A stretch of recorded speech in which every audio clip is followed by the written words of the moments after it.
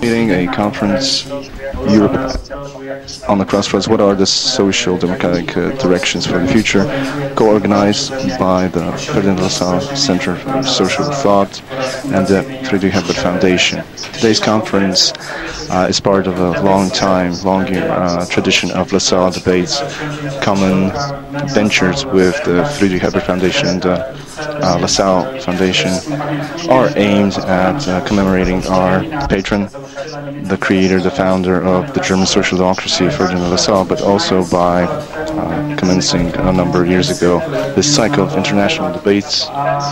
Our intention was for Wroclaw to become a place of exchanging ideas and discussing the progressive visions and the progressive policies of today. We believe that Wroclaw, with its multinational history as well as its location in the heart of Europe, is a perfect place for discussion between social democrats from Central Europe. During the last few years, we have many renowned guests, people from think tanks and political parties. We also have the deputy chairman of the Social Democratic Party of Germany. Last year, this discussion was dedicated to the history of Polish social democracy and lessons for the future. This year, we decided to invite representatives from Germany, Polish, Hungarian and Czech social democracies in order to discuss the issues which seem to be most important when it comes to European politics. Right now, European social democracy has to face many crises. We have the economic crisis and the immigrant crisis as well. Also, the crisis regarding the trust of citizens towards institutions, state institutions and democratic institutions.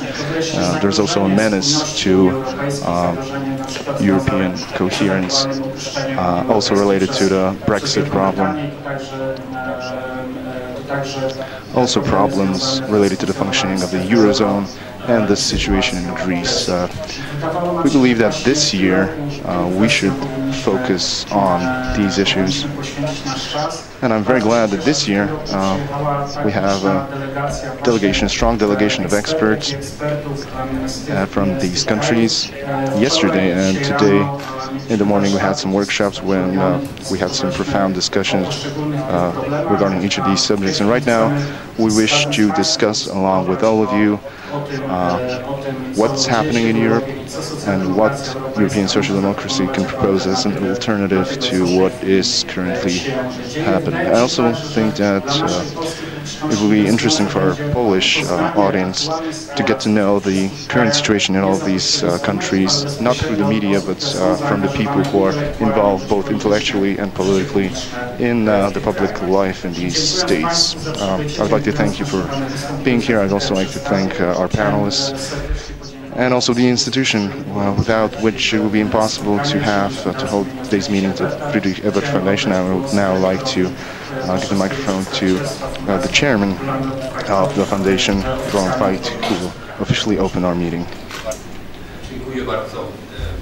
Szanowni Państwo, my Polish is a bit poor, so I continue in English. Now you are surprised that I'm not talking in German. I talk in English because I pay a lot of respect and reverence to all the colleagues who are coming from different countries of the region. And we have discussed today, as Michał Syska has explained already, together as we did it in English. So Europe is very close. Europe is our topic, has been also our topic today. I think that it is a good idea to do that practically on the birthday of Ferdinand Lassalle, who was born on the 11th of April of 1825. And today to do this attached to his birthday, because it was the birth not only of the German but also of the European social democracy in 1866.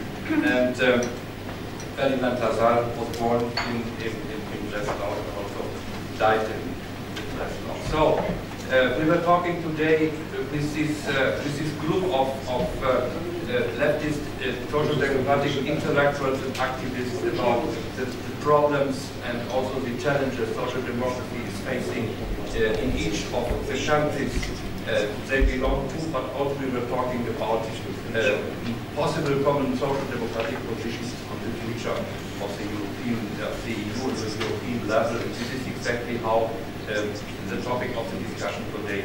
I would like to welcome very much all the panelists, but maybe also one of them I would like to welcome very much Senator Józef Pinior. We are very proud and very happy that you are amongst us and you are going to discuss one of the most famous Wroclaw citizens. We are very happy that you are here. Thank you for coming. So I wish you a very, very interesting evening. I hand over to Michał Syska, and I hope that after the panelists have discussed the topics, you are also starting to interfere and also to do your comments and to your questions. Dziękuję bardzo.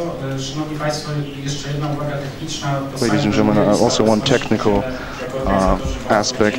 There's a attendance list. We'd be very grateful if you could fill it out. This will be very helpful.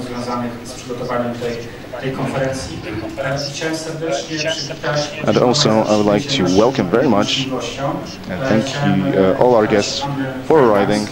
First of all, Freidank from the Social Democratic Party of Germany, Zoltán Lakner from Hungary, a politologist, Petra Steiger from Slovakia, a scientist related to the Social Democratic movement, and Radim Hejduk from the Idealiste.cz movement, also related to the Czech social democracy.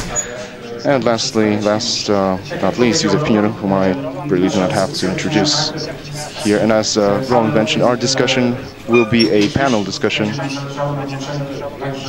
In the second part, we would also like you to get involved and also have a chance to ask some questions and provide suggestions and commentaries. So our meeting will last up to 8 p.m. And now for the first question to our guest from Hungary. As because of the chairman of the party who is ruling in Warsaw mentions that we're going to have Budapest here in Warsaw. We have Budapest here in Wroclaw now. That's Zoltán Lakner, and I would like to ask him the characteristics of the government of Viktor Orbán. The rule of Orbán in Poland, especially in the eyes of right-wing politicians, is said to have challenged the huge capital that it works in the interests of the common citizen. And my question is it true? Is it a type of government who is representing the common citizen and that challenges the big capital? Also, the second question regarding the strategies of the Hungarian opposition. Is the strategy effective? Thank you very much. Thank you for your invitation, and thank you for the audience to come to listen to us.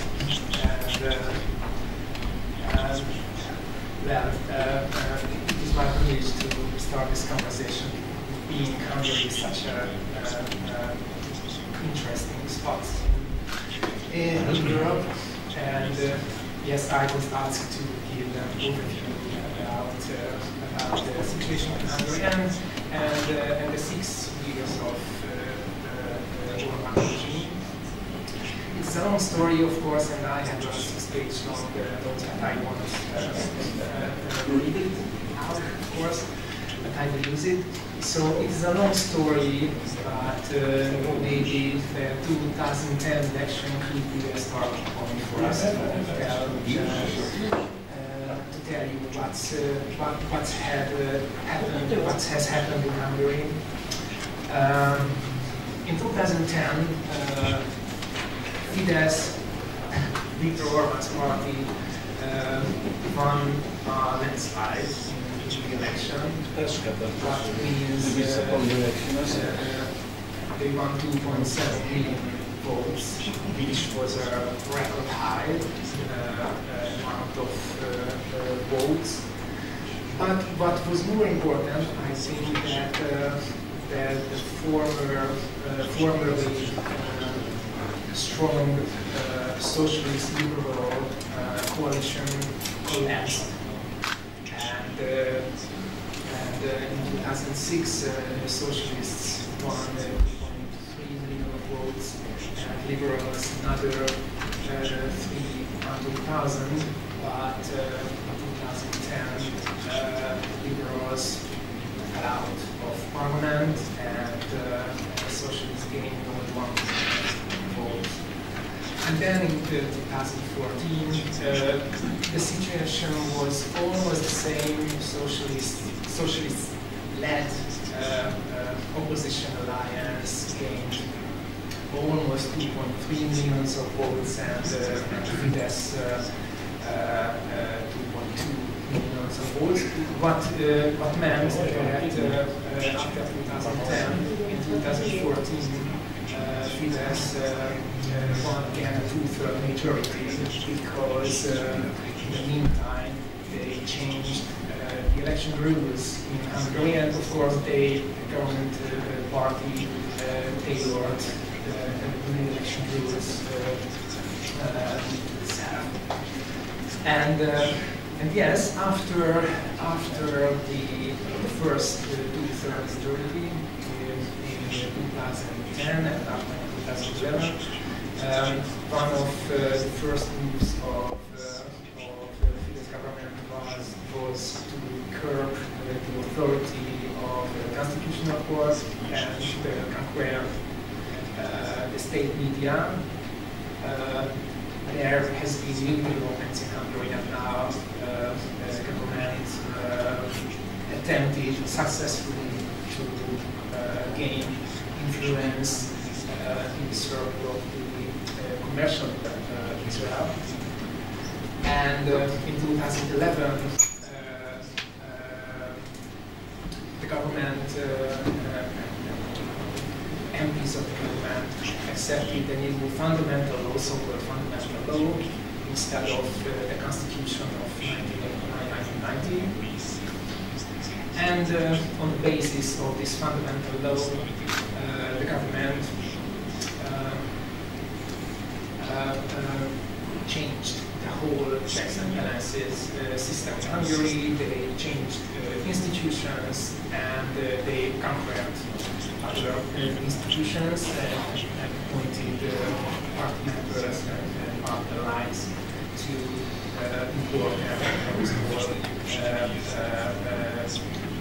constitutional institutions. So that is one part of the story. So ruining the checks and balances system in Hungary. Another important development, the very creative use of national rhetoric, traditional Hungarian national grievances as political weapons, and scapegoating on a very sophisticated level. Sometimes, like not just sometimes, the government usually speaks as if it was in opposition and attacks others who are the enemies, so-called enemies of the Hungarians and Hungarian. This is a very long list of the enemies, and a very flexible list that you can find on this list. The communists, who are mostly the Hungarian Socialist Party and former ministers of the Socialist Party, or Brussels, the Brussels administration, liberal media, human rights activists,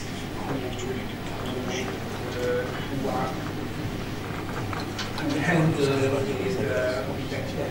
case of refugees, which is actually another development, or Virasor, which is another important entity who is supposed to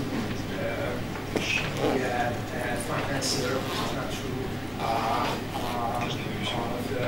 of opposition movements in Hungary. So rhetoric is another important factor in the story. After 2010, the government also introduced a multitude of policy reforms. I think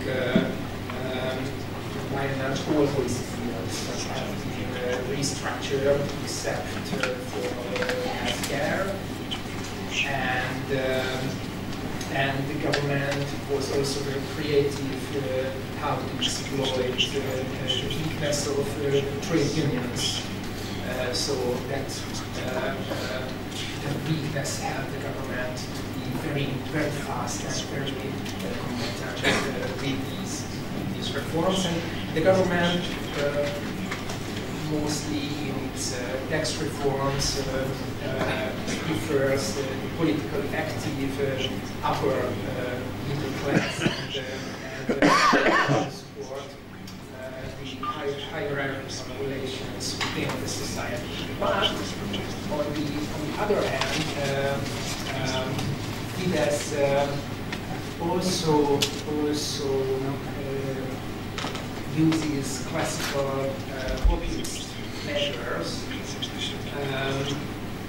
There are at least two very not just populist socialism. It's a complex thing. The example is illustrated.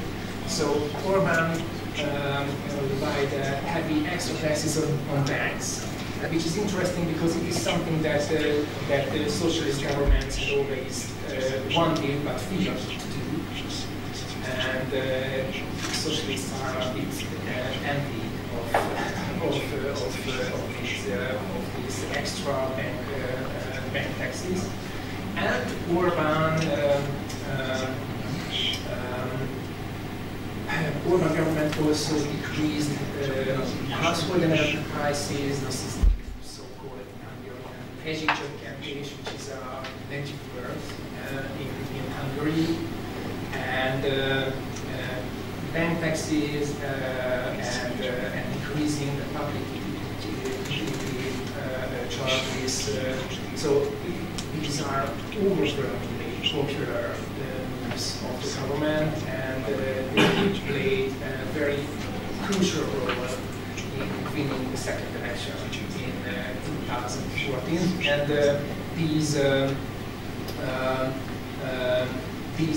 so it was almost impossible for the opposition to oppose these elements of the politics of the government. After 2014,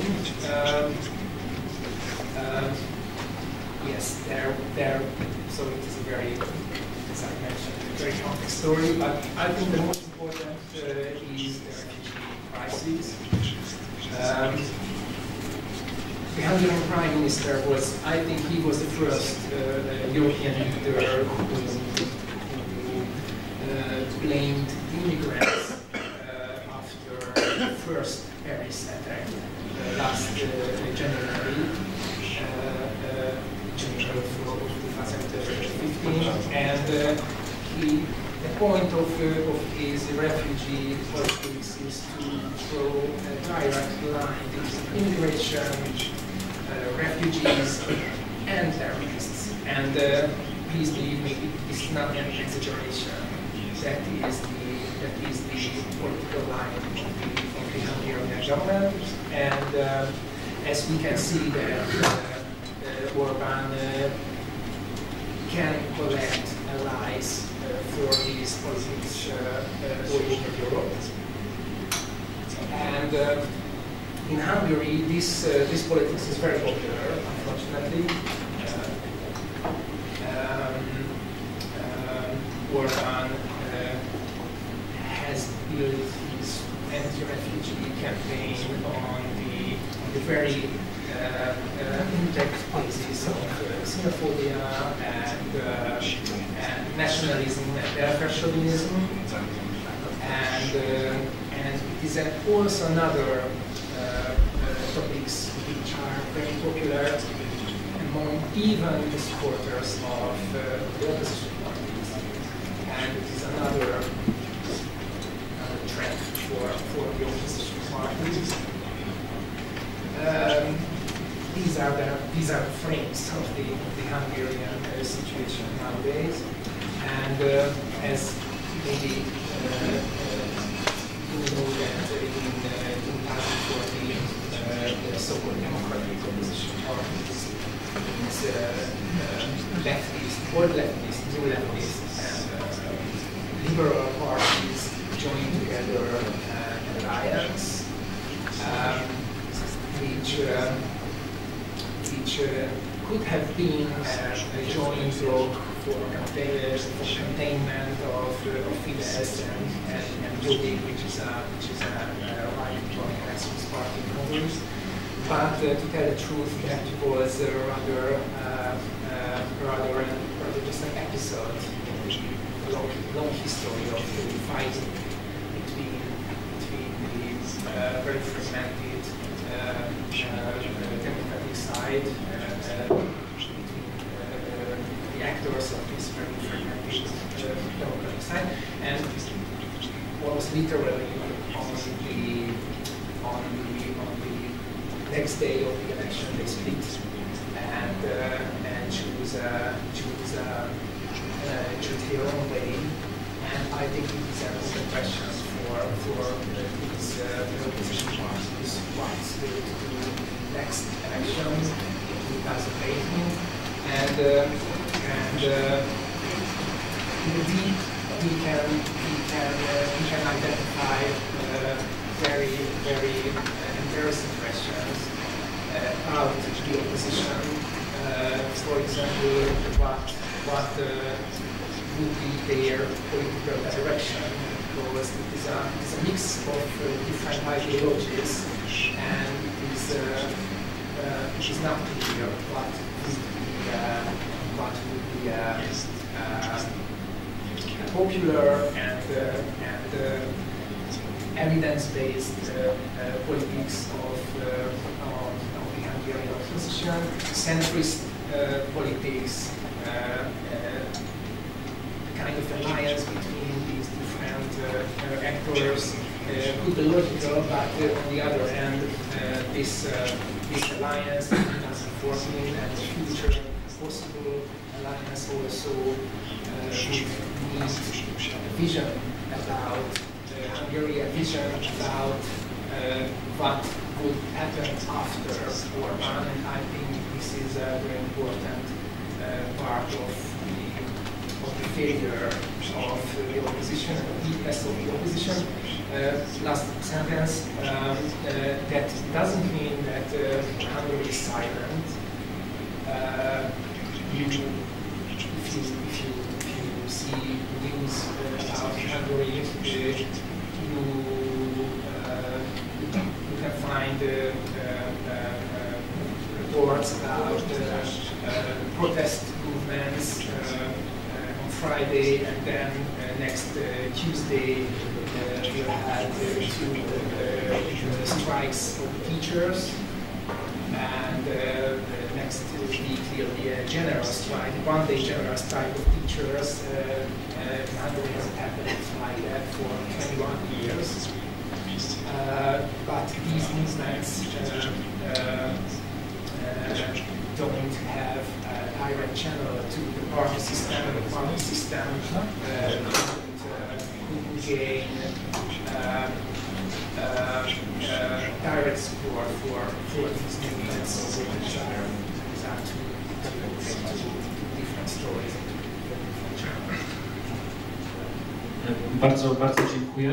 Thank you very much for this response. Now I would like to ask Radim Hejduk, because when we're speaking about Central Europe, when you mention Orban, Miloš Zeman, President of Czech Republic, is the next person you mentioned. So I would like to ask about this paradox. Zeman is coming from a social democratic party. He used to be a leader of this party, and now he's being criticized because of this party. What's the conflict about? Hello everyone, thanks for having me here. I'm surprised that I understand Polish. Thank you for speaking so But the question about Miloš Zeman, as he posed, can anyone tell me one sentence or one word about Miloš Zeman? What comes to your mind if you tell, except Katarzyna, she's from the Czech Republic. Does anyone ring a bell, this name? Bunga Bunga. Bunga Bunga. And what do you mean by that? It's Berlusconi. Oh, okay. That's interesting implication, but I think well, I'm kind of confused. No, but you can always say he's very clever politician and he's very pragmatic politician. Okay, that's, I think Viktor Orbán is also, it can be also described like this. Maybe to answer a question, not briefly, but maybe a little bit longer, I have to tell you a story about him. Do you know where he started as a politician?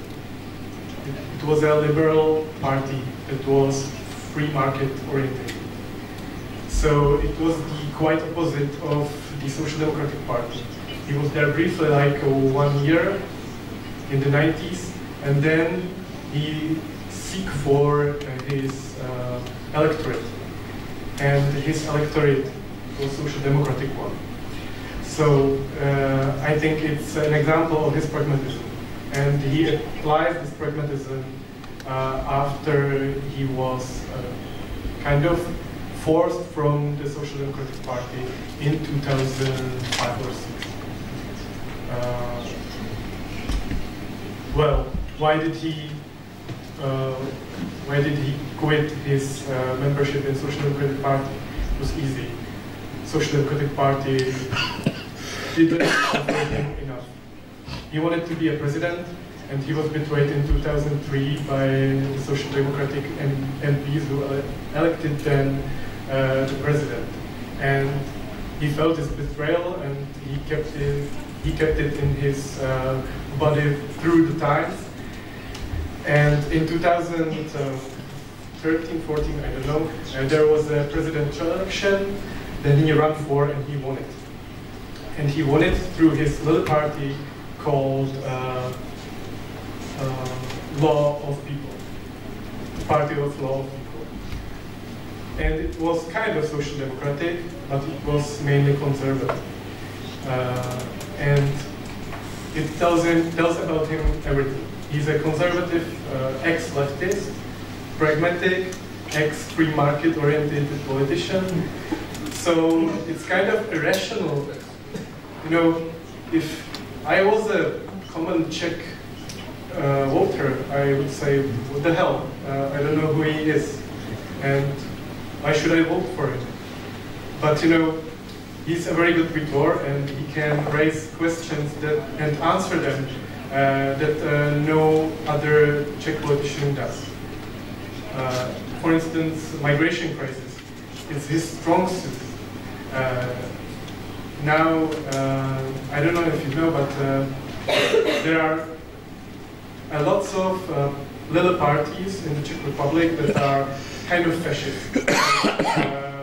There are anti-immigrant a lot, and they are not very kind in the means of communication with other politicians. But they communicate well with Miloš Zeman. Miloš Zeman, who was anti-fascist in the 90s. And he got the sympathy from the public, because a week ago or so, there was a poll, and they asked Czechs who will solve the migration crisis best. And it was with 52% Miloš Zeman, who has no power to solve, constitutionally, no power to solve the problem. So, if there is a pattern, Miloš Zeman just seeks for the issues that are interesting for the Czech electorate, and they just exploit them, no matter ideology. It doesn't matter if you are right wing, left wing, center, liberal, conservative. If if it is for his good, he will exploit it. And therefore, I think that's the main reason he left the social democracy. Because even though social democracy in the times of 2006 was very populist, I think, or it was presented like it holds its ideas. And Miloš Zeman didn't get anything from it. Bardzo dziękuję i teraz przenosimy się na Słowację. Thank you very much. Now we're moving to Slovakia. Ponieważ na Słowacji w ostatnich miesiącach wydarzyło się Because in Slovakia in the recent months a lot happened. Bardzo dużo rzeczy, które zaszokowały opinię publiczną w całej Europie. Numerous events that shocked the public in whole Europe happened because for the first time in Parliament a very open neo-Nazism fascist party went to the Parliament, the party of Marian Kotleba, and in recent time a new government was created that from the point of view of the European Union is a bit exotic. So Petra, my question for you, first of all, where did the success come from? Who voted for it? What do we know about the electorate that voted for open Slovakian neo-Nazist party? And the second question is about the new government. So how did we end up with this composition? What's its political agenda? Thank you very much for the word. Good evening, and thank you again for the opportunity to be here tonight. So to answer your question and react to what you said, the government is exotic. I think you couldn't have picked a better word. But it's exotic in more ways. But before I elaborate on that a little bit, let me offer you my perspective on why Marian Kotleba was successful. And following the elections, we have 8 parties in the government. The party of Marian Kotleba has come through with 8%, which is quite a lot for such a small country. So where does this come from? We know that the majority of Kotleba's voters are young people, people that came to ballot polls for the first time in their lives. They come from the least developed regions with highest rates of unemployment. Contrary to that, we can follow the pattern of the regions with lowest problem with unemployment that have the lowest support for Kotleba. So you can see the relationship of socioeconomic conditions and support for right radicals very clearly. So that's, from my point of view, the major factor, that there have been regions with many years of permanent unemployment situation unsolved, and young people without perspective. Young people that had parents that were brought up by parents who went to work abroad. Young people brought up with fathers coming home for weekends. And we all know these stories, so that's one thing. Another aspect which I personally consider, because in my role as social anthropologist I study the ways societies and people remember, is how we deal with history. I don't think this is the major factor, but it is a factor indeed, how we teach and talk about history. When you ask young people nowadays, that the awareness about the fascist Slovak state is very low. And this has to do with more facts. It has to do with the fact that there has been the transgenerational trauma and things simply not being said, the failure of schools to discuss. And why I'm bringing this up, just to give you the background, I often forget because it is something generally known. Kotleba's party is and was in the past very vocally praising the fascist Slovak state. And they have been very careful not to raise these issues in the campaign, not to speak about it in the public. but we all know that they question Holocaust and their extremely racist rhetoric. So I see that the society has, to a great extent, underestimated the power of Kotleba. Kotleba is not here or hasn't been around just for 2 days. He's been around for a while. He's been for a year or two, I think, the mayor of Banska Bystrica district, a region with very high unemployment rates. He's been known for a number of scandals having to do with cutting financial means, having family members occupying persons, so on and so on. So, and the reaction of the media was either not giving him space at all, but ignoring, or portraying him in a way that for many people made him look as a martyr. So the discussion right now is, how do we deal with this guy in the government? Do we ignore him? Do we leave when he speaks? As some of you might have picked up, when the president was starting or initiated the government negotiations, he did not invite Marian Kotleba as one of the parties, a representative of one of the parties that have been elected. Now, you can either interpret this as a clear anti-fascist gesture, which I'm sure it was meant to be, but at the same time, I see the danger of this giving even more support to Kotleba. Or we can see it both ways. So right now, we have, I think, 14 members of parliament of his party out of 150. I think the best way to defeat right radicalism is through solid socio-economic policy. I think, and I will now try to answer your second question about the newly formed government, which is completely aware of the threat, and that's why it is somehow exotic, formed as an answer to the threat from the extreme right. So we have Smer, Social Democracy, which won the election with 28%, which was somehow a drop compared to the previous its previous success, which was, I think, over 40%, and it was the only government party in the previous years. And its coalition partners are now the Hungarian party, the newly formed, the Mosty, the Nationalist Party, and Sieg, which is a newly formed party in economic matters, liberal, and cultural issues, more conservative.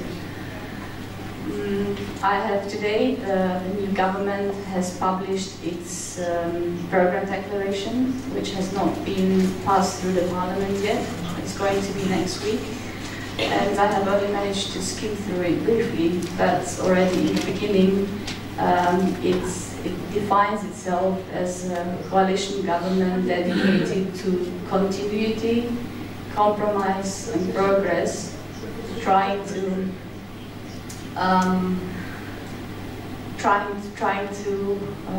connect the deeply divided society in the face of the threat of the right extremism, prepared to use all political and legal means, and also being very much aware of the challenge ahead of us, which is the upcoming presidency of the EU Council starting on the 1st of July this year. So I don't know if that answers your question, or if there is anything else. Yeah, I think that maybe later we'll have some questions from the audience. So thank you, Petra. Teraz mam pytanie do Anny. Przenosimy się ze Słowacji do Niemiec. Question to Anna. So we're moving from Slovakia to Germany because recently the public opinion in that country also focus on the results of elections. the national elections, I mean, to the land parliament, when the alternative for Germany had a very good result, a newly founded anti-immigrant populist rhetorical party. And until recently, it wasn't quite an evenement in Germany, the country that doesn't have a popular party in its system. So I'd like to ask you, what is the strategy of Alternative for Germany? How does it gather the electorate? And do you think that Alternative for Germany can go to the parliament? Yeah, quite a big range of questions, but first of all, I would like to say that nationalist and populist party are not really an issue in Germany. That's not the case. We have a history as well of right-wing parties, usually. I'm not saying, you know, of course, many years ago, but I'm saying even more recently, there has always been an amount of people attracted to nationalist parties. We were always also lucky that usually the parties were not able to gather as much influence. That had to do with the fact that they maybe they separated, they split up, it was divided among different parties, but even in the 90s we already saw a rise in right-wing parties, and that kind of declined, but it was a bit resolved as well from the party itself, the Nationalist Party. So it's not really a new phenomenon, and also we do have people, of course, who have a bit more right mindset. They might even not see it themselves, so that they feel quite comfortable in the established parties. But I think it's not something we cannot say, you know, we've passed this period and now we are completely liberal. We can't really say that either. Nevertheless, the Alternative for Germany appeared on the stage.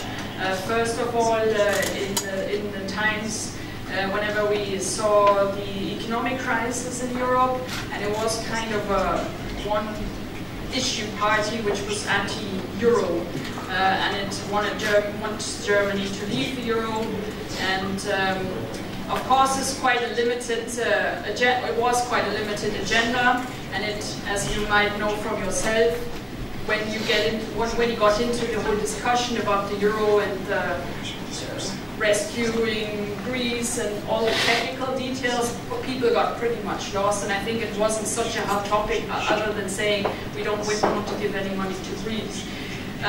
But you could already tell that the people in the party were trying to attract people who were more on the right side of the spectrum, not really as ideological foundation, but rather as to gather electorate and to increase influence.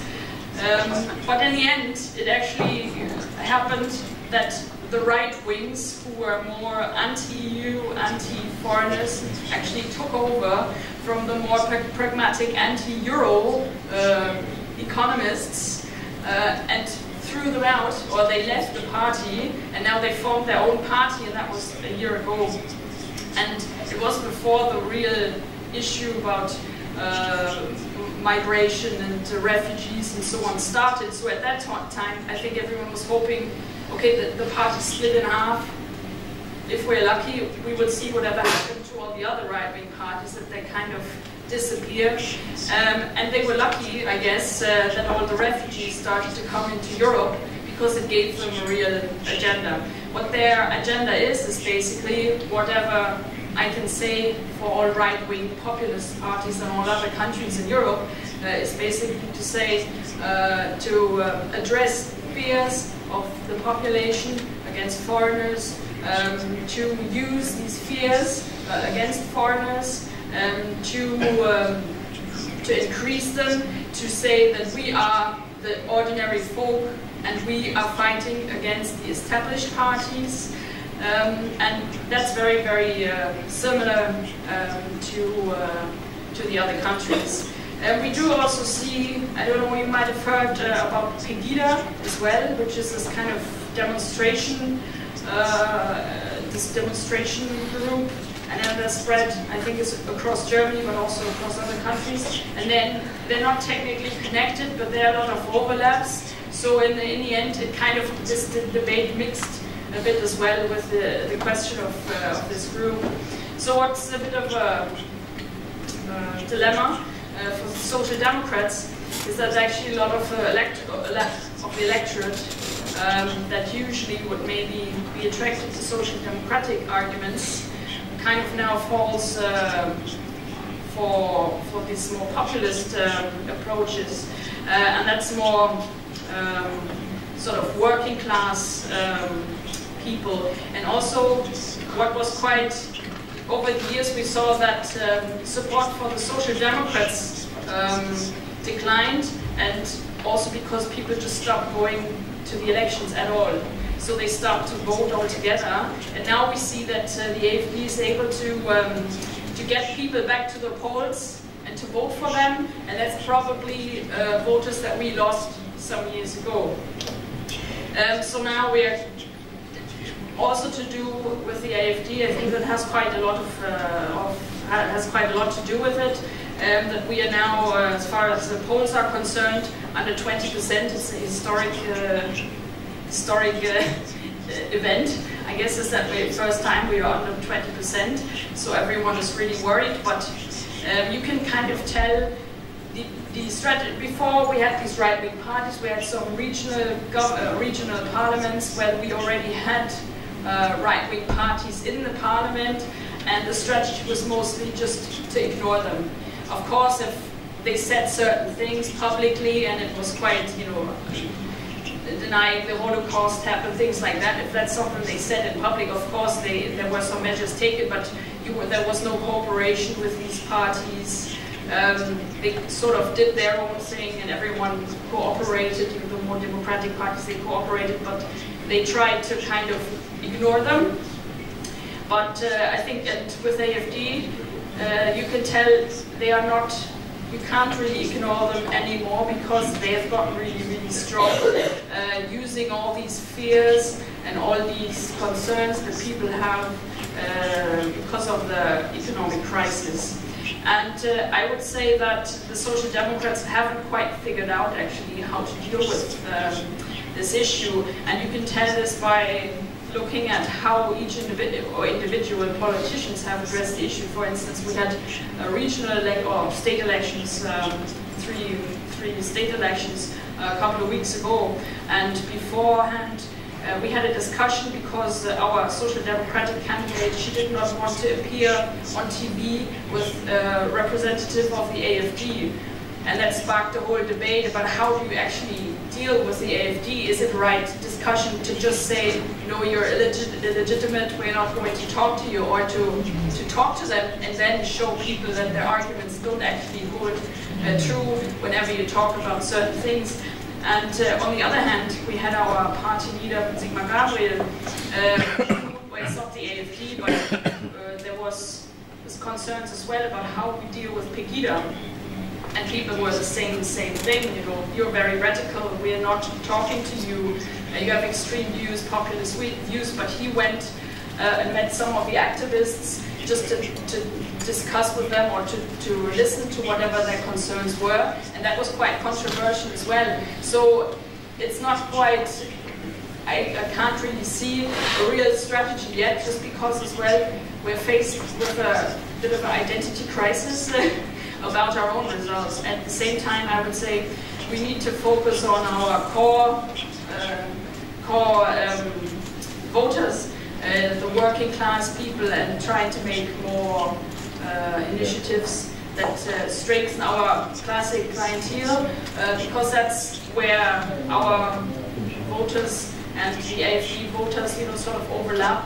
And I think it's time that we take a bit more closer look at this. It's not always easy sharing government with Angela Merkel to make very progressive moves. But still, I think we need a more clear strategy how we deal with the AfD, because I don't see why they wouldn't be in the next parliament unless something internal happened. But I think from all the conditions now, it's almost more realistic that they're in and we're not. No, that's quite strong. But we're very close now in the polls, and so quite a big problem for us. But I'm quite certain that will be in the parliament. Dziękuję bardzo. I teraz chciałbym oddać głos Józefowi Piniorowi. Now I'd like to pass the microphone to Józef Pinior, asking him to provide a perspective that is not really on a state level, but more European vision. We were provided with the image of what happens in each of the countries, but similar visions could be provided by people from Scandinavia or Austria or Western Europe. So in all those places where the populist radical right wing is growing strong, and also gain strongholds in the traditional electorates of the leftist parties. And thus comes the question, challenge. What should be the answer of the left wing of the Social Democrats to this challenge? It seems that the left is on the defensive, and along with liberal forces, it is trying to defend a status quo which is not really democratic, which makes it lose trust among the more traditional electorate. During the morning workshops today, we mentioned a German politologist who was a guest at one of the conferences organized along with the Friedrich Ebert Foundation and the Ferdinand Lassalle Foundation, Professor Merkel, who said that there is a current danger that this division, this cleavage that provided the left-right division in politics is being substituted with a new division, a new cleavage. So the cosmopolitan camp and the communist camp, on the one side we have those who are the losers of globalization, those who wish to close up the borders and have security with closed borders, and the beneficiaries of the globalization who are proponents of opening the borders, universal human rights. And in this division there is no room for a social democratic project. Józef, do you see any opportunity for the left or a scenario which could turn this trend around and bring the left-wing language and the left-wing values to the mainstream? This is a question that needs an answer. That'll take 1.5 hours, but to provide a short answer,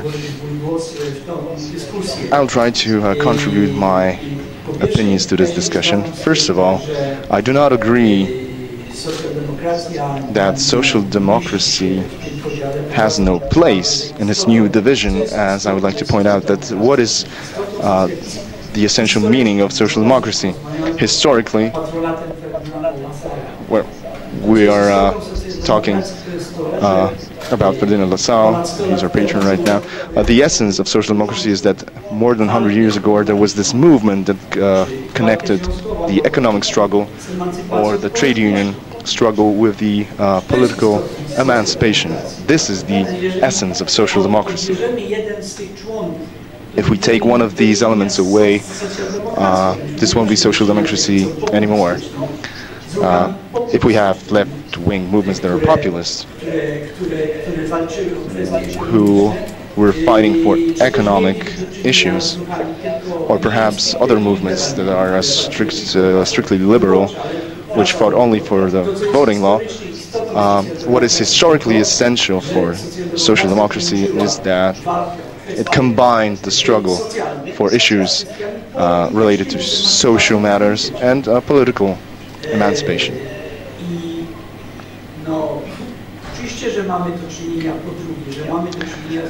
It's obvious that the landscape, the economic, social and political landscape today is a new one, a different one. It's obvious that we are experiencing a new global situation also in Europe. And this new global economic situation, this new political situation, is also transforming the traditional political cleavages. So the classical division after the Second World War in Western Europe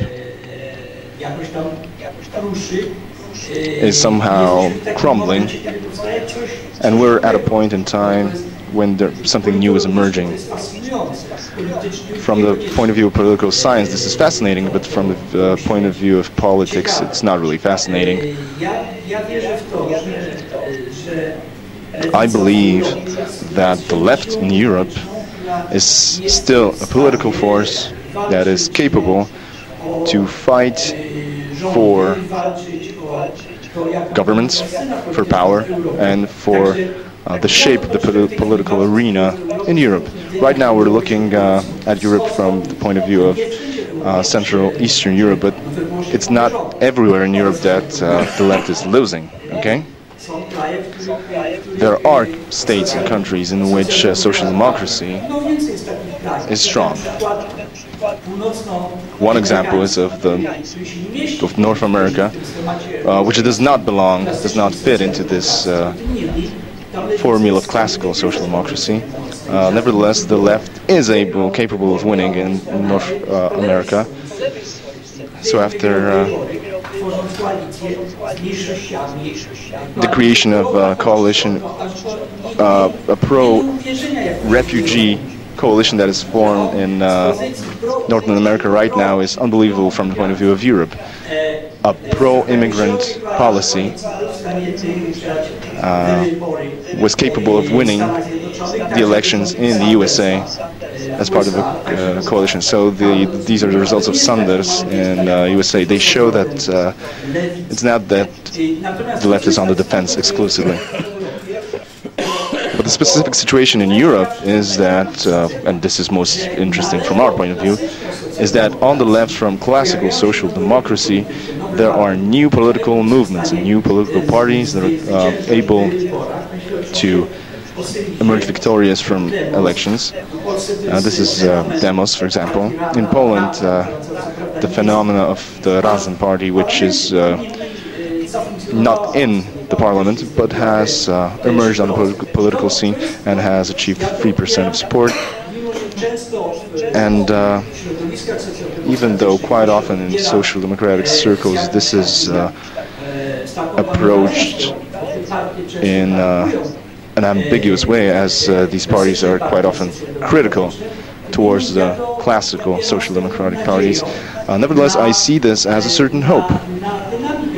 A hope for more dynamics in the left in Europe, a more dynamic situation. We have to be prepared for the fact that social democracy in Europe will be subject to change, and that new leftist forces will have an impact on the socialist politics. So this is a very new place in the political arena that we are currently experiencing, and we have to find new solutions, a completely new solution for the challenges ahead of us. But there is no doubt that this historical tradition, from my point of view, is absolutely fundamental for us right now. Today, if the left will fail to spiritually and intellectually, politically combine the social issues with political emancipation, then we don't need a left which will fail in this aspect. Perhaps this will be hard, but in the 19th century it was hard as well. As we know, at a certain point, Lassalle himself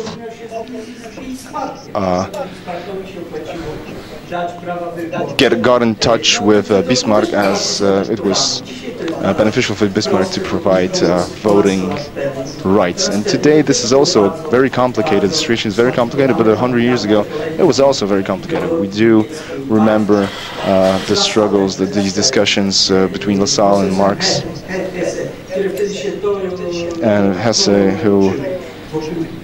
the discussions that took place around the politics and the Prussian Empire, the new left politics in that state. So right now we're at a point in time when there is a new division on the political arena.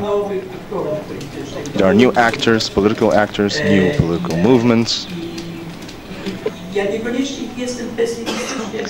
And I'm not really pessimistic. I don't think that it will be only the right-wing movements will emerge victorious. There are new possibilities for what's going to happen on the left as well. Thank you very much. Now I would like to encourage you to contribute to the discussion. We will gather all the questions and then we'll give you an opportunity to the panelists to give a short summary. First person. Hello. I would like to thank all the guests for what I've heard today. But also I require a second debate. And in this second debate I would like to hear about the mistakes made by the ruling elites of Europe and United States in the last 20 years.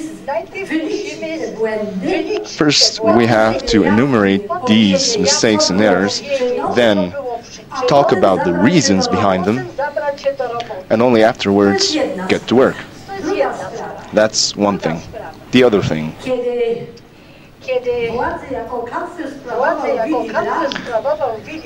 When Willy Brandt was the Chancellor, he opened a wondrous chapter of cooperation with the Eastern Bloc states. This was essential for Polish. This is not a place to talk about this, but it was essential.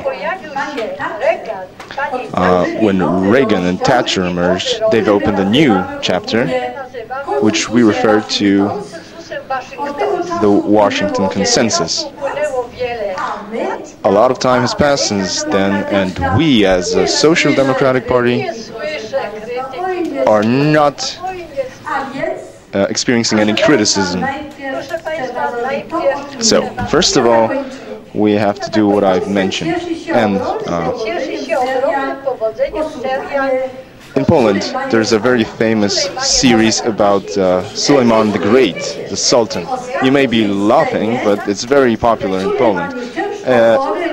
In one of the last scenes of the series, Suleiman is very, very sick, and he decides to cut the head of Pasha off. The Pasha who was responsible for Hungary, who was in charge of Hungary, and the Pasha asked, "Why are you trying to cut my head off? I was only punishing Christians. I even forced circumcision on Christian children." And the Sultan answered, "You fool, why did you divide my people, people who I rule over?" Why did I bring this up? If we invite here immigrants to work when they were needed, we should treat them equally, both their children and their grandchildren. Thank you very much. Hello, my name is I'm a member of Razem Party, Mr. Pinior talked about Israel. We are so-called new left wing, and I would like to ask you regarding what had happened in your countries. Do you have any advice, social democrat to social democrat?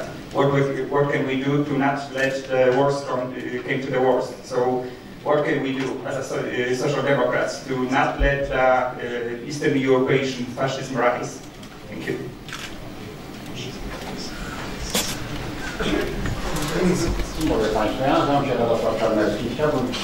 My name is Radosław Czarnecki. I would like to share a general reflection with all of you. First of all, there are incomparable situations from Germany and the other countries. They are incomparable. Why?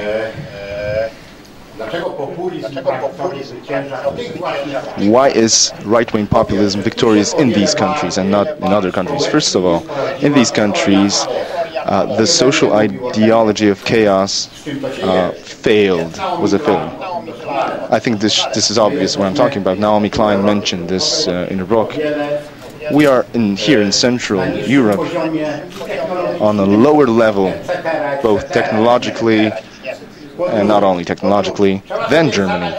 when compared to Germany. Secondly, we have to ask the question why in these four countries quasi-Nazis and quasi-Nazis have such strong social support. It's easy to complain that they win and gather votes, but we have to answer why. Aristotle himself said that we won't know the truth without finding out the reason. So this is where we should begin. Zoltán Pinior is optimistic. Well, I'm pessimistic, since it says that it seems that pessimists are those optimists who have seen the truth. But this is a digression. A right-wing wind is right now all over Europe. In Greece, Romania, Latvia as well, Denmark, the true Swedes, the true Finns in these countries, Great Britain, the winter in Belgium. Why? This is the question. I cannot find an easy answer to this question.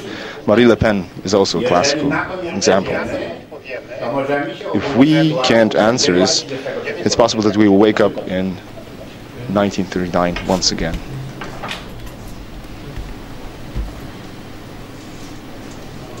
Dziękuję bardzo.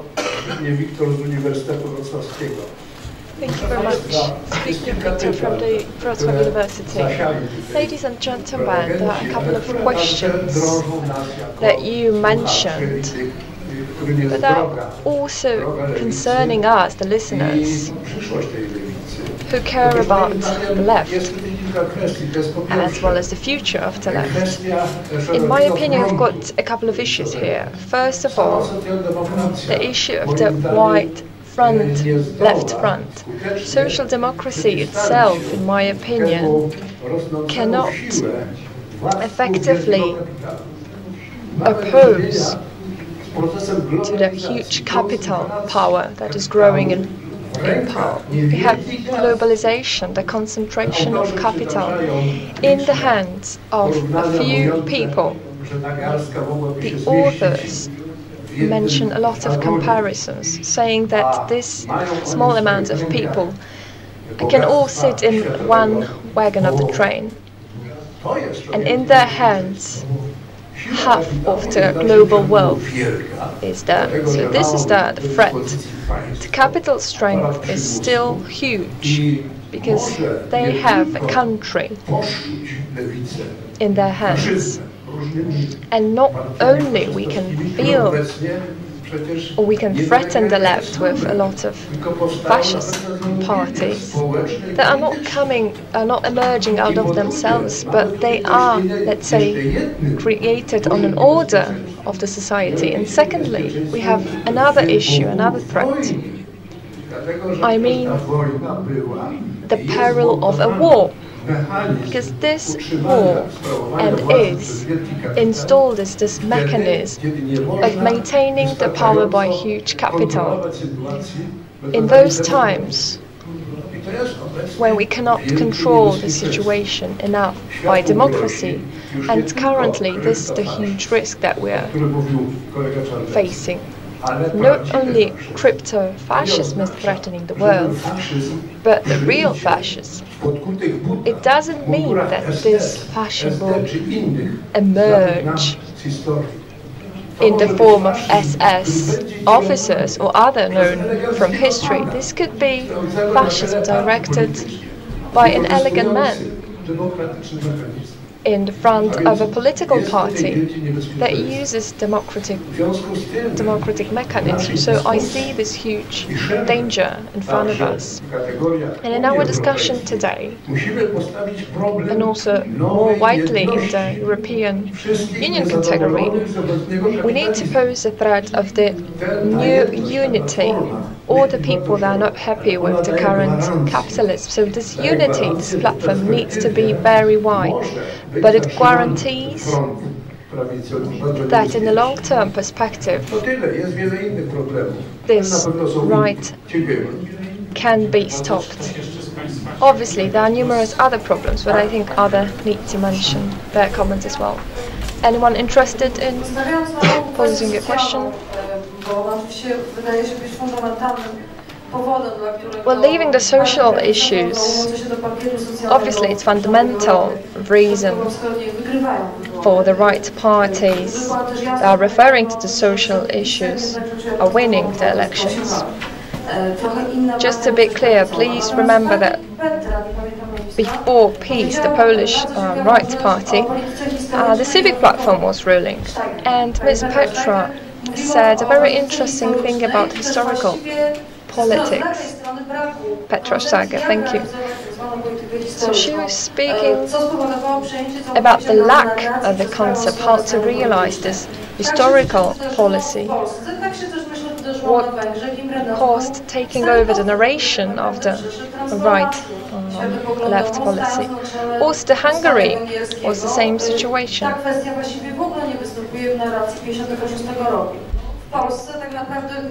So this issue is not really included in the narration of the 56. In Poland we do not have this PPS legend, and our Peace party in Poland referred to it. So instead of our right-left party just didn't mention the human rights or the working class fight. So is there any idea to connect to this historical narration, to bring it back?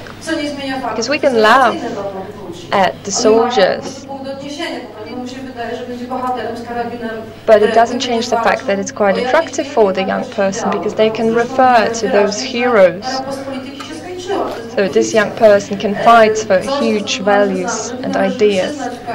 So we see that the era of post-politics is ended. We need to close it. And we need to mention right now, very openly, that right now we are coming back to the huge values. The question is how to define them, how to bring them back. Thank you very much. Do we have any other questions?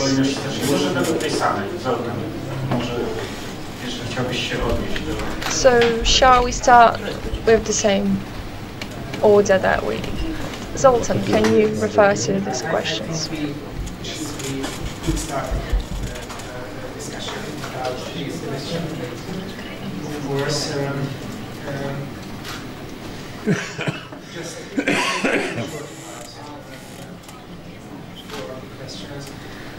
The first of the mistakes of the elites after the transition elites in the Central European governments. Of course, that is true. That for example, Hungary, Orban government and the presence of a strong extremist party Jobbik is a consequence of something, of course. I think it could be a topic of another discussion. It's a very long story, and the social dissatisfaction was an important factor of winning the election by Orban in 2010. It followed Pinior for austerity packages, of course, and Fidesz and also Jobbik has the ambition to represent themselves as the parties of social protection, so this issue was dominated by the Socialist Party for 20 years, and the Socialists lost their credibility in this field. And in Hungary there are also new leftist movements, groups, small parties, intellectual groups, of course, but and it is so I don't know what it is, for Radim or anyone else, that the lack of institutions, the lack of sources, financing sources are crucial weaknesses of these parties, and the example of Fidesz and Jobbik also prove that building institutions is a core question for these parties.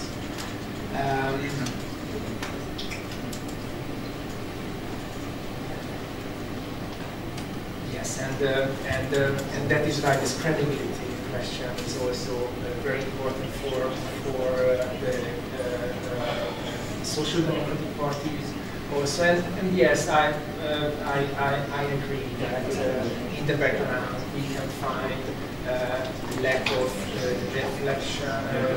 reflection to the globalization, for the inequalities in the societies, in the terms of creating a vision.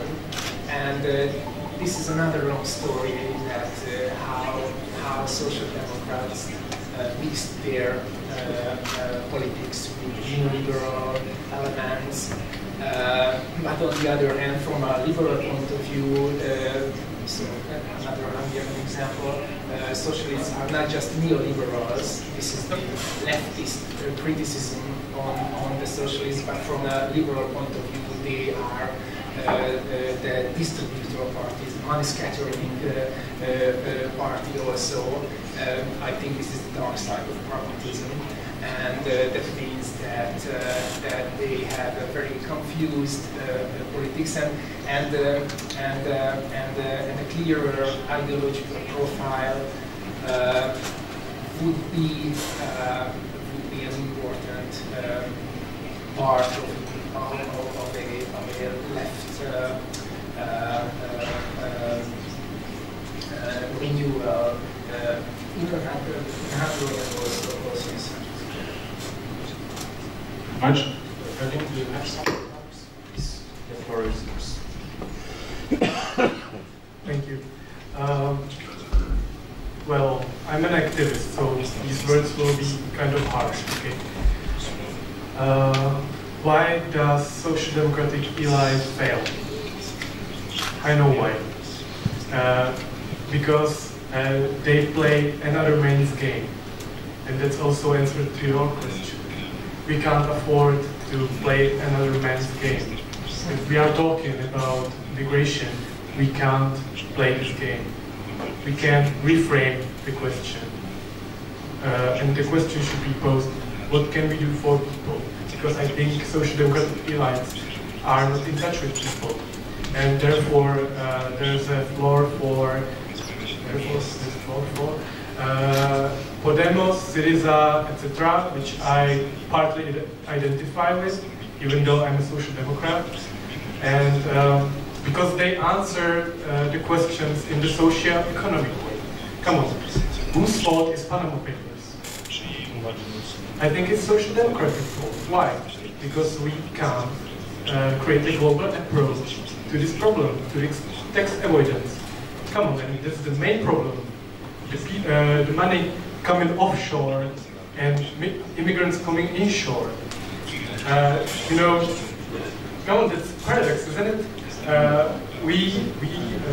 We need a solidarity with refugees, and we don't need solidarity from the billionaires that are paying taxes in some Bahamas, etc. So that's the main problem, and that's why we are not so credible. And that's Razan, etc. could be credible. So I think with the new generation of social democrats, there is a possibility that we can win in this clash. But if there are still the same faces around 25 years, as I have told you about Noordema, who's one of the faces, we can't win. We can't win. And yeah, that's it.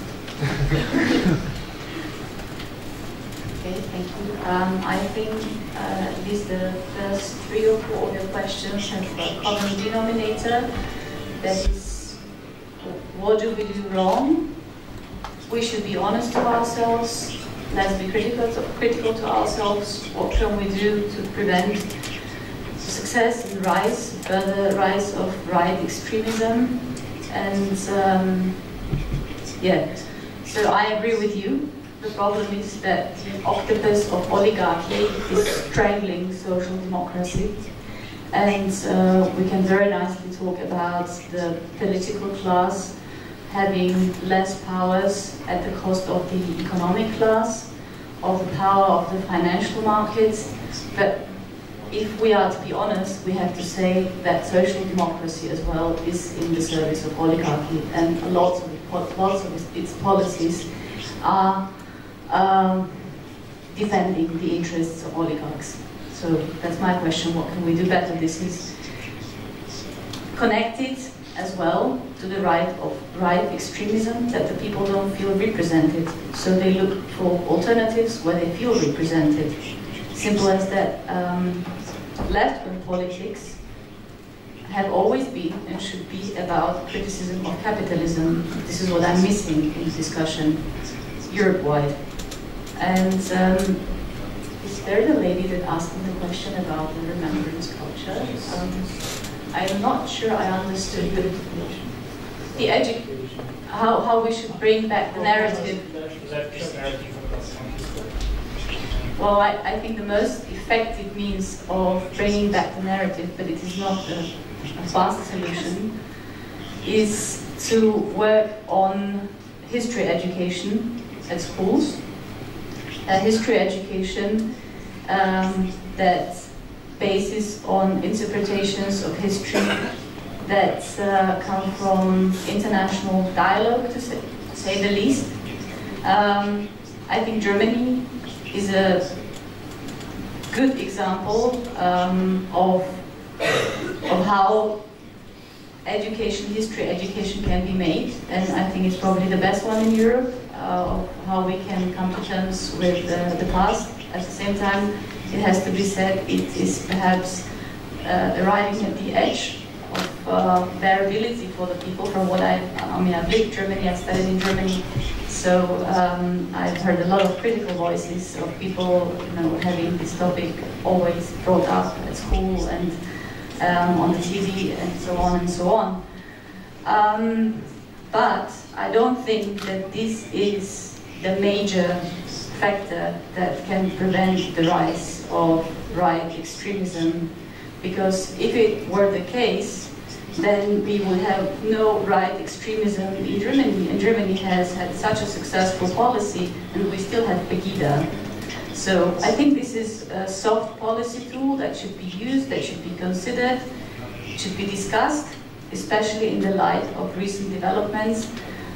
But I would not hope it can solve everything. But certainly narratives have their place in formulating visions about society. Does that answer your question?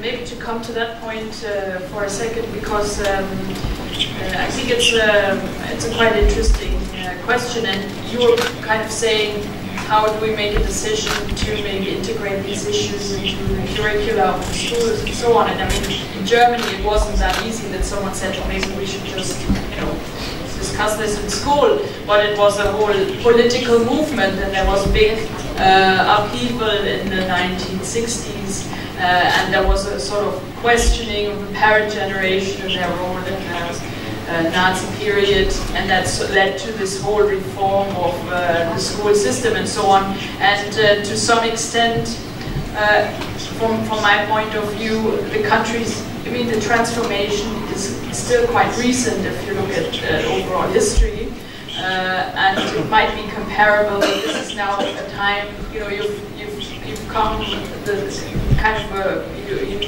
it's been a few years now since transformation happened.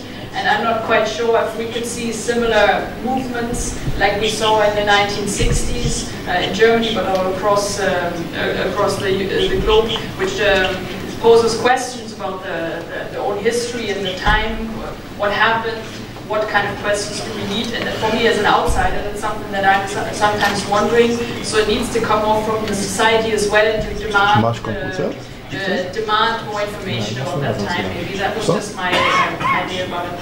What? Yes, indeed. So I don't think I apologize, I just want to intervene at this place. I don't think it will come from society on its own, because in the times of crisis, when people are faced with existential problems of survival, this is not a topic, only a topic. No, I can see that it's more a theoretical idea. I know that at the moment there's a sort of luxury problem to have. I was going to say that obviously the Social Democrats need to deliver more on their core demands. Something we've seen in Germany, which is actually quite paradox, is we have been in coalition with Angela Merkel's party previously, and we've been very bad in putting through our agenda and defending the aims that we wanted to perceive in the government. And we learned from this, and we got much better in putting our demands forward, and in our common coalition contract we were able to install quite a lot of demands that we have.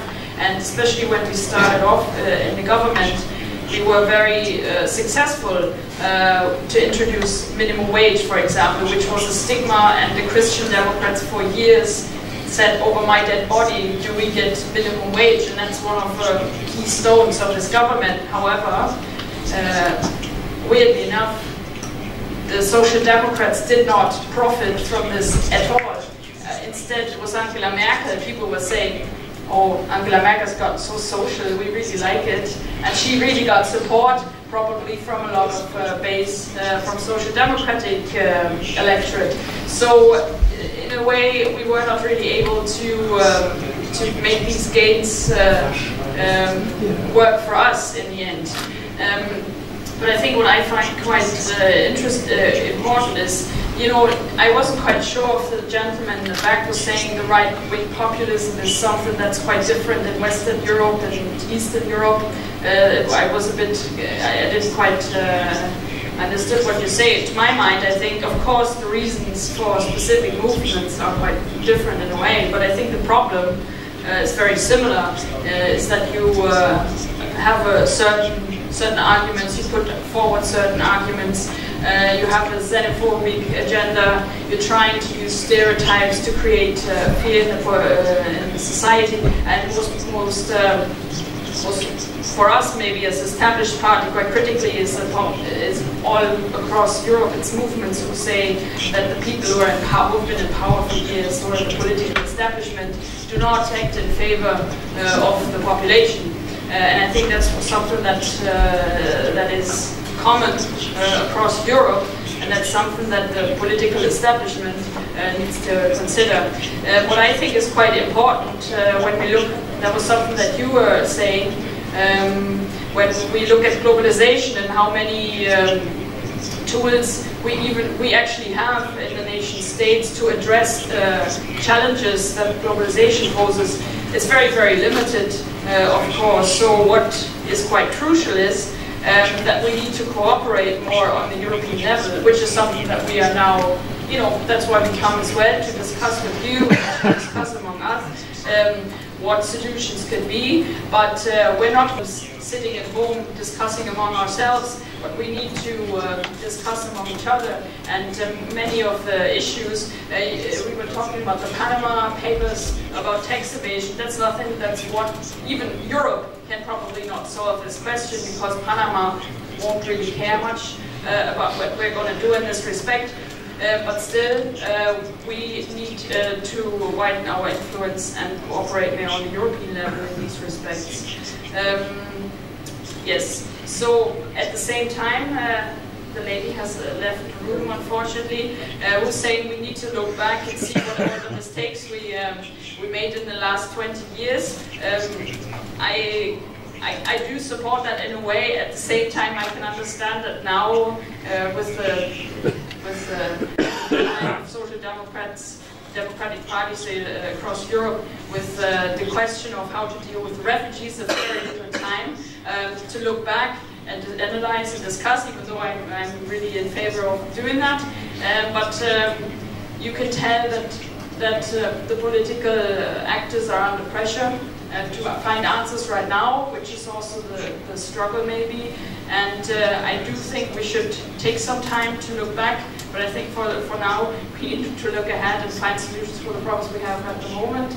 And maybe then, once we've solved all these questions, we should also look back. W dużym skrócie ja myślę to, co pani redaktor... I'll be short. I think that what Mrs. Kaczorowska mentioned is, well, post-politics are over, especially in Poland. Right now we are the victims of a very strong policy, postmodernist policy after 1989. I think that in Hungary it was similar. The situation was similar, and this is over. Right now, we are at a new level of history, both in Europe and all over the world. It's not that I'm optimistic. It's not that simple.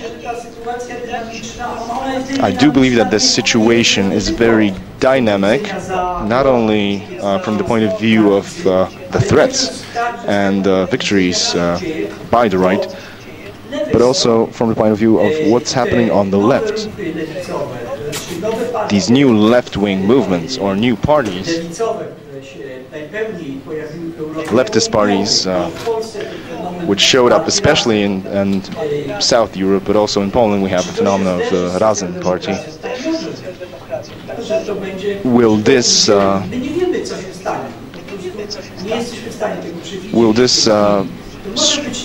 it's very hard to predict what's going to happen, if it's going to if these parties will somehow have to struggle with social democracy. For example, at the regional level, the situation is completely different. So, will these parties change social democracy from a historical point of view? So, bring some new life into social democracy? It's hard to tell. In the last 150 years, that was the case. Radical parties, which began from attacking social democracy and left social democracy, returned to social democratic ideas. So, whether there will be some sort of synergy or just a crash, it's very hard to predict. We're basically incapable of predicting it. So it's not that I'm just optimistic. The situation is dynamic, just like in Polish. With all what's happening right now in Poland, the catastrophe of the left not being in parliament, since we are right now talking in a country which, apart from Ireland, which is the only second country in the European Union where the left is outside of the parliament, taking all this catastrophe into account, and that the parliamentary majority is right now pursuing nationalist policy, national politics, it's still a success that there is a new party, the Razem party, which gained 3%. This is a very interesting phenomenon, a positive phenomenon. A positive phenomenon. So it's what I mean is we should not follow the very depressive mentality that we've lost everything, all we have left is history and there is no future. That's not the case. I'm sure that it's not the case. It's obvious that the answer on the left has to be a European answer. What I've said was happened in the beginning. What was the characteristic trait of the left, which is combining the social issues with political emancipation, with human rights and political rights. There's also a third element that I wish to add now, and that's internationalism. Not in the sense of the left being anti-national, because it is formed within a state, but it can extend its influence onto the international level. So there is something wrong taking place right now with social democracy, since we're not capable of meeting, really, of cooperating with Eastern Europe. What Kaczyński did with Orban in Poland for a guest from outside of Poland, there was a meeting between Kaczyński and Orban. This just showed that they are true politicians, that they are capable of discussing certain aspects. And no such things happen on the left. It is not apparent as it should be, these attempts at cooperation. So our answer should only be a European answer, organized at the level of the European Parliament or the international or European institutions. But allow me to repeat that we should not follow this depressive mentality, political mentality, which is quite easy to do in Poland right now. It's not that we've lost everything, that the cause is lost. I do believe that we do still have some energy and some sources that we can use for political offensive. We have some resources. And to sum up, the issue mentioned by the lady here is crucial. Historical education, teaching history in Eastern Central Europe, especially in Poland and especially in Hungary. We did simply give away history to the right wing. In Poland, it is the right wing that is colonizing Polish history right now. I mostly mean schools. In Poland, the situation is that for 25 years, it is the right wing that is colonizing history, using the tools that we have provided it with, which was a big mistake, probably. The decision to allow religion being taught in schools, but it did happen. And the left right now has to prepare an answer for this, using a sort of jargon with its own narration. If the right wing is able to show its heroes all the time, to present its historical idols, and the left is not really doing it, what you meant about Tuzak, for example, I have my own contribution to the Razem party. It is a new party, but I do not see in the Razem party to have, for you to have some sort of historical policy to show the roots of your heroes, to introduce your own narration in this understanding. I believe that it is a very important issue, the issue of political history, and an issue which we could call cultural hegemony. So the paradox in this Central Eastern Europe is that Gramsci was read by the right and not the left. And Gramsci wrote that in order to gain political power, you first have to conquer cultural hegemony. And it's apparent in Poland, and it is apparent that there have been some bad moves on the left, and that is why it remains outside of Parliament. Secondly, the differences between Western Europe and Central Eastern Europe. As the Lassalle Center, we quite often participate in discussions by social democrats from all over Europe, and we always had to do with certain problems to translate the specifics of the party systems or the political culture in countries which are so-called post-communist, and the Western European countries, developed countries of parliamentary democracy. I believe that, especially in the last years, when it comes to radically populist right-wing movements, one might say that these orders are becoming similar. A number of years ago, I prepared an article about comparing the populist radical right-wing attitudes to right-wing attitudes in Western Europe, and there were apparent differences. In Europe, they were neoliberal, and they were not really referring directly to neo-fascist roots, whereas in Central Eastern countries, these parties were often openly racist, but also very socialist in their rhetoric. And right now, I think this is changing the populist right-wing parties in Western Europe are moving onto the social field, which is seen in the National Front in France, which is a great example. And on the other hand, the radical right-wing in Eastern Europe clearly attempts at transforming its image to an image of a party who is capable of co-governance. I think that these differences are slowly fading, so I believe that we definitely need cooperation between social democracy on the European level. And also the issue, finally, related to the new left-wing movements, even more to the left from social democracy. How can we classify this? Syriza or Podemos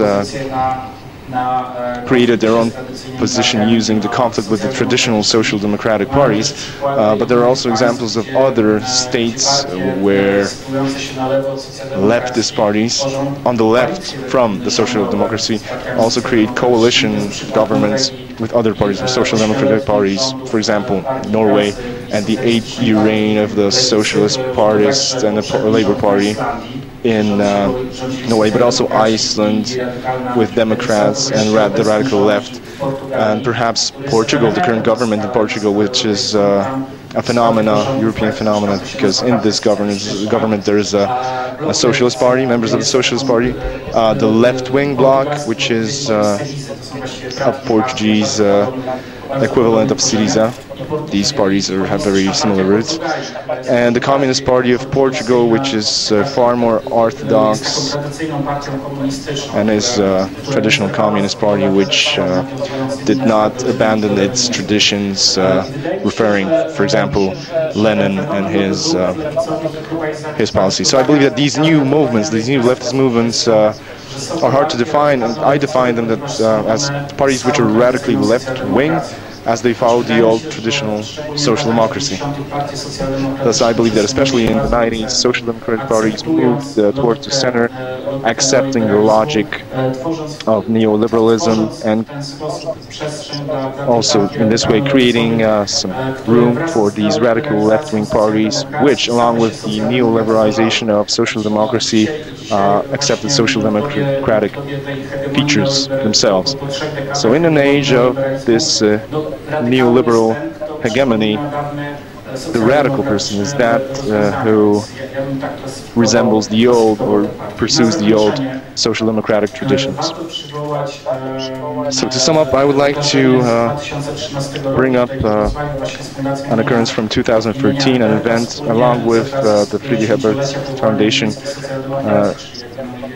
after the 150th anniversary of the German social democracy, which is one of the most important for organization for social democracy in general. We invited Zygmunt Bauman, who in his very interesting speech, which is available as it is written down in many languages in the internet, he pointed out that social democracy in the 90s resigned from creating an alternative to market solutions. So the slogan of European Social Democrats was that we will do the same things that the right wing will do, but we'll do it better. So they abandoned a certain ambition of creating a new project. I believe that the traditional social democratic parties have to pay the price for it now. And now the second issue related to the tools used by social democrats to create something that they can be proud of, that is a welfare state, a Western European welfare state in the first 3 decades after the World War. State institutions of the welfare state were crucial in that process, and today, in an age of globalization, this is still very important, as the economic crisis itself showed that the state has available tools to provide an economic policy, but in a struggle with a transnational capital, it is very hard, it is helpless in creating a transnational institution which could be something that a social democracy could use as an effective tool to create a more a more just society. So I believe as the creators of these sort of meetings hold these issues are very important for us. So we're very grateful that we were able to invite people from Germany, Slovakia, Hungary and the Czech Republic. Thank you for being here. And the last words belong to Zygmunt Bauman, who, similarly to Józef Pinior, said that right now we are under very completely new circumstances in a very new situation, and we do not know what's going to happen in the future. The situation of left-wing people right now is similar to those left-wing proponents from 150 years ago. So I'm a huge optimist, and I do believe that we have a better starting point, as we do have certain institutions and a certain heritage that European institutions still remember, so our starting point is not that bad, and creating something new in itself is a fascinating process. So I would like to encourage you to participate in these debates. I encourage you to participate in new events organized by the Friedrich Foundation and the Lassalle Foundation. So once again, thank you for deciding to dedicate your afternoon to meet with us. Thank you very much.